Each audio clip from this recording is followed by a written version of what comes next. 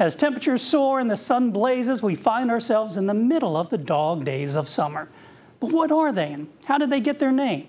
Well, every story needs a star, and this one starts with Sirius, the brightest star in the night sky. Sirius is part of the constellation Canis Major, or the Great Dog. Now, since Sirius is so prominent in Canis Major, it's often called the dog star. In the summer, Sirius rises and sets with the sun, and on July 23rd, they're almost in perfect alignment.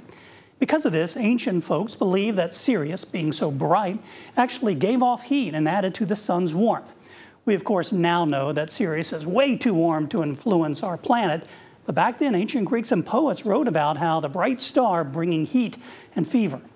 Now, over time, the term has come to mean the 20 days before or after July 23rd, or July 3rd through August 11th. That's what we call the dog days of summer.